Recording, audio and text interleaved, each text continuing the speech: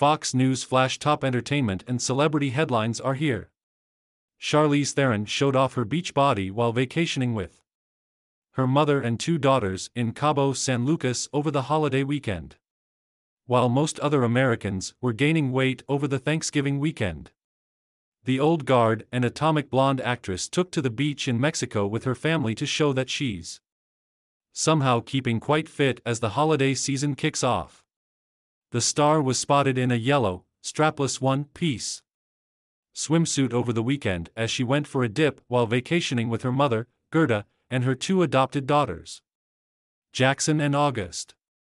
In various snaps, the star is seen exiting the water, laughing as she splashes around with her kids.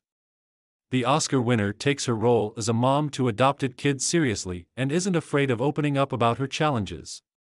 The star discussed how she approached the topic of racism with her 2 girls, who are black, during an appearance on The Tonight Show with Jimmy Fallon in July 2020. Charlize Theron, not focused on dating, says Gwyneth Paltrow's separate, home living's my kind of relationship. Charlize Theron was spotted swimming with her family in Mexico over the Thanksgiving holiday. Backgrid, the day I became a parent, I vowed that I would always tell them the truth in a way that they could handle. I feel like this is such an important moment for them, for all of us, Theron, 46, said at the time, noting that kids oftentimes have an awareness. I wanted them to know what this was all about, what happened to George Floyd and to so many other black bodies that have died from this violence.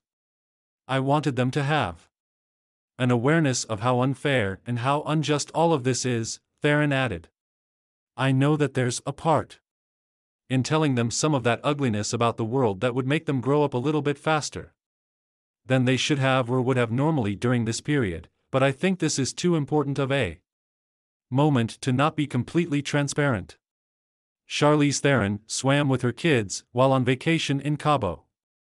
Backgrid, Charlize Theron says it's a little heartbreaking she won't get to star as Furiosa in Mad Max prequel. The actress said that her daughters took the information really well, but that the conversation was heartbreaking at first.